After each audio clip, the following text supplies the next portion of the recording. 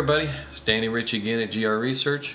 We're going to be continuing our series on comb filtering, looking at the comb filtering effects of adding a super tweeter or adding a tweeter to a full range or wideband driver. And this is something that's pretty common in the DIY community, especially with the open baffle groups.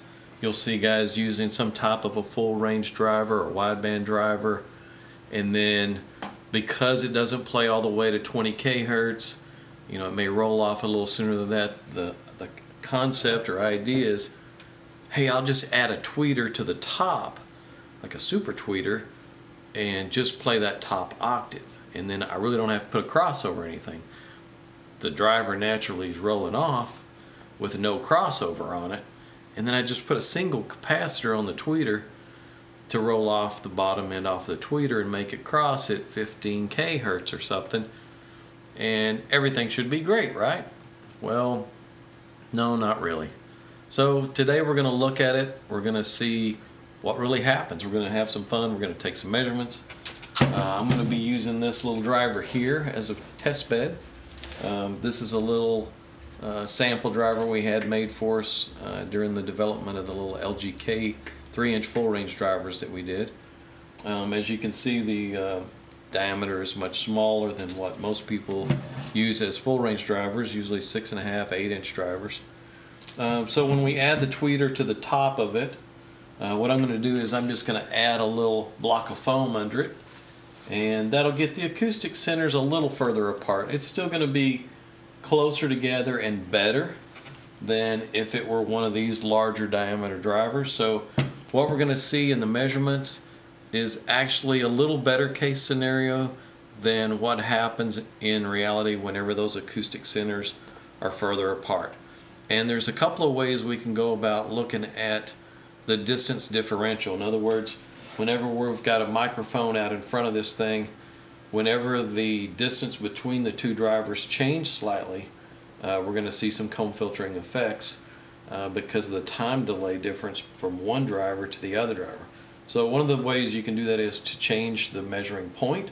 In other words, lift the microphone up or down to change those two distances. Or in this case, what I did was I just moved the tweeter back 1/2 of an inch each measurement to see then how that distance differential impacts the response. It'd be the exact same thing as if I move the microphone up or down, but it's just a little easier to do. And that's what we're going to see in the first set of measurements. Let's have a look and let's see what happens. Let's see what happened when we move that tweeter around a little bit. First, let's have a look at the response of just the wideband driver. Response was, it's actually a lot smoother than it looks. These are a 5 dB increment scale, so it looks a little choppier than it is. This drop-off area that we see here, starting right here at about 18 kHz, that's what we call baffle step loss, and that's going to be a whole nother lesson that I'll give you in the future. Besides that, what we're going to look at is what's going on up top. As you can see, just as this crests about 10 kHz, this thing starts to take a dive, and I mean it takes a dive. So it would be a good candidate for a super tweeter in the minds of many. They say, hey, let's add this tweeter and we'll fill in that upper range and we'll get back some of that airiness and some of those spatial cues. And here's what the tweeter's doing. We'll just look at it independently first. This is typical of when you just put a single cap on a tweeter. You get what's called a first order roll off. What it is it's a long gradual slope. It isn't something that just crosses real steeply or falls really quickly. A single cap still lets it play a long way down in frequency range. As you can see, it's crossing it somewhere around 12 kHz or so, but there's still a lot of energy even all the way down to 2 kHz and below, and that's typical of a tweeter when you just put a single filter on it. Next, let's take a look at some of the measured responses. Here it is with the tweeter aligned with the front baffle of the full range driver. Oh, what happened here? This red line's a frequency response. I'm going to drop these two out so you can take a little closer look at it. Yeah, what happened here? You would expect that you'd get the low frequency driver plus the tweeter, and you'd get a summation of the two. Really, like 1 + 1 = 2, right? No, we did get some gain here. We got a peak here right where they're crossing, so they are in phase at the crossover point. But what happened here? I mean, we're at a huge dropout, 20 dB or more, and it dropped completely off the scale. I'd have to raise the scale up just to see how far that dip went, and it's 20-25 dB. All of that area there is where the drivers are out of phase. That means the output from one driver is arriving out of phase from the other, and it's causing this huge cancellation. That is comb filtering, and that is typical of what we see and what we hear whenever you try to add a tweeter to a full range driver at a high crossover point like that. Now let's see what happens when we move the tweeter back 1/2 of an inch. Just 1/2 of an inch. We get this orange line here.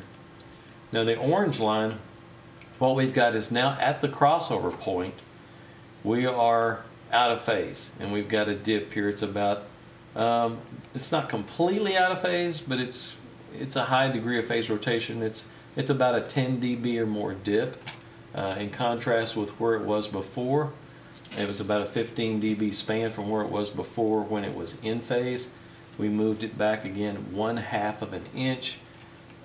It dropped it deep out of phase in that area.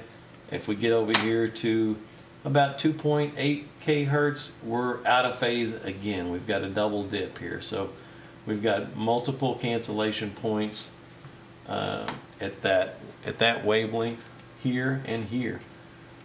Now let's see what happens when we move the tweeter back again just 1/2 of an inch. Here's what most people expect is going to happen.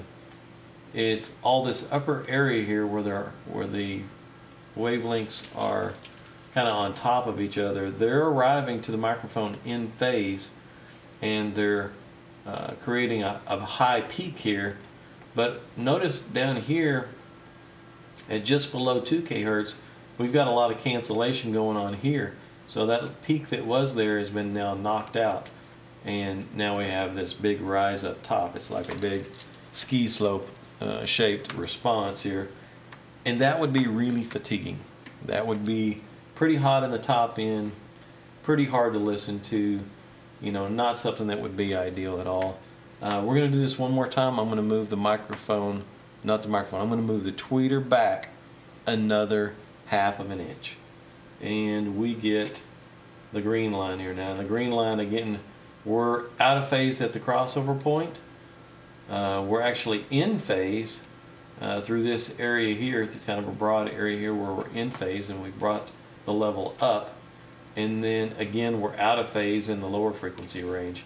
And again, when things are arriving out of phase, they're out of time with each other. One wavelength is arriving just behind the other. What it does is it messes with the imaging. It messes with when things are arriving from one speaker versus the other in time, and where they are within the sound field and within that space, within that listening space. So there's large disruptions there when those things are out of time. So I know you think, well, you know, you want to add a super tweeter, you want to add that top end, you want to get that air back.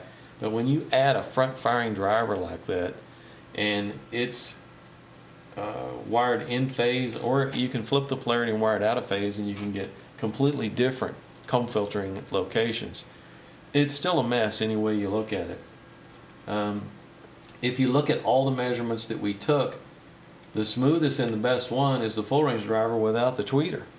So next we're going to look at an ideal way to add a tweeter and not get this effect. That's what's coming up next. Okay, here we go. Here are some solutions that can be implemented that will allow you to add that tweeter or add that super tweeter and gain back some of those upper register details that you've lost, gain back some of those spatial cues, It can improve the imaging, the soundstage layering, and there's several ways you can do this. First of all, what you can do is add a tweeter to the back of the box. You can add a rear firing tweeter. So what happens when you add a rear firing tweeter to it, you're hearing some of that reflected energy within the room. It's reflecting, of course, off your front wall, and it does add a little bit to the presentation. If you've ever heard a speaker where it had a rear firing tweeter, or what's called an ambience tweeter, especially when you could turn on and off, it's kind of interesting to hear the differences between the two. And there are some special things that happen when you turn it on versus not being there at all. It also depends on the room treatment, the reflection points of the room, you know, how much damping you've got on that front wall and things like that. All that you have to take into account.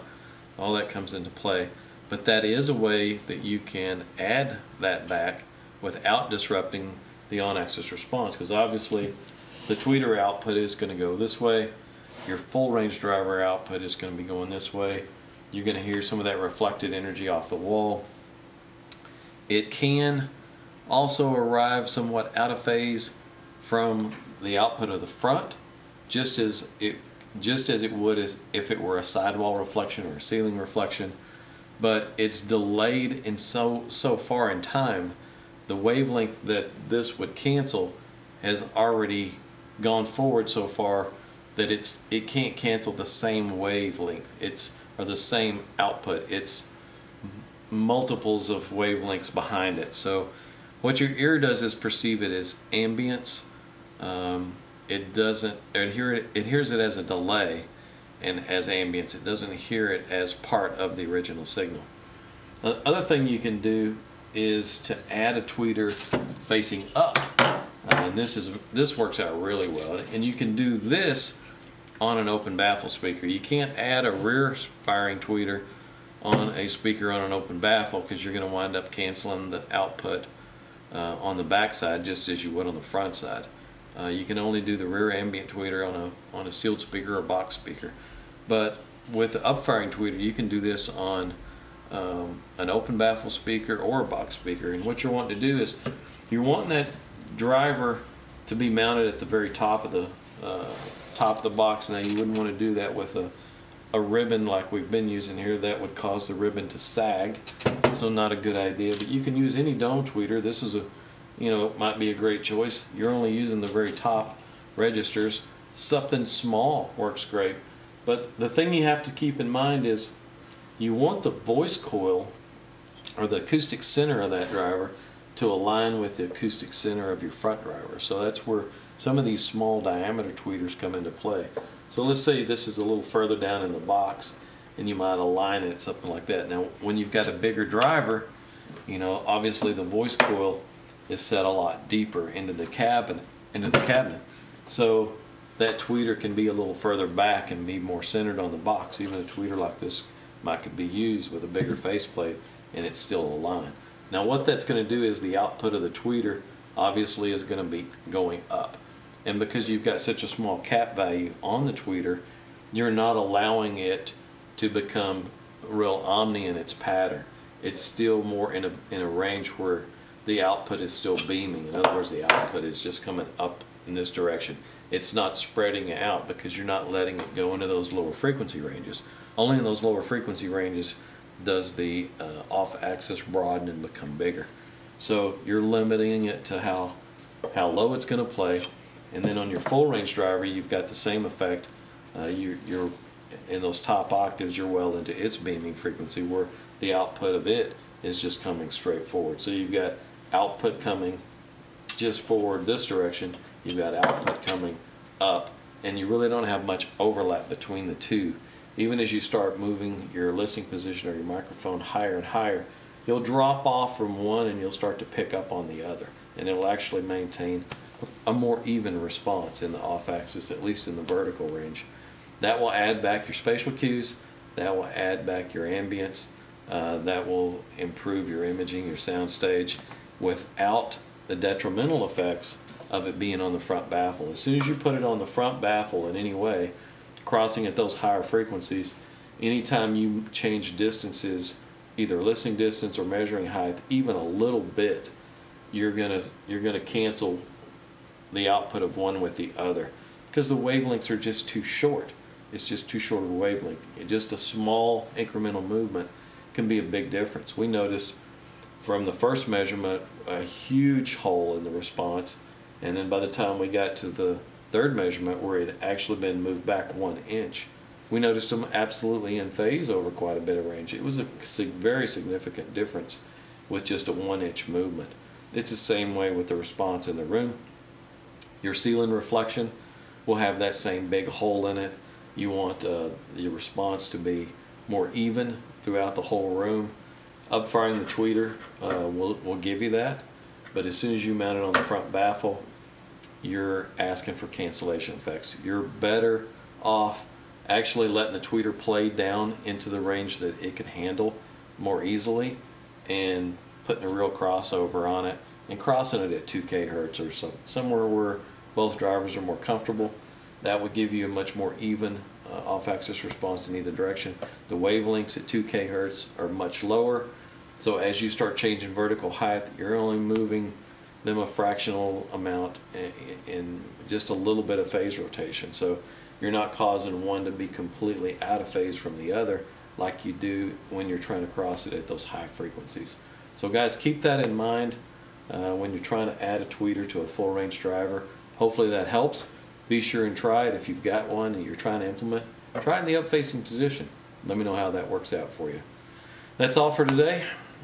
We'll have another subject next week. Thanks for viewing. Have a good one.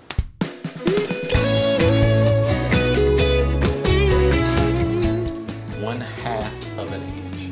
Just 1/2 of an inch.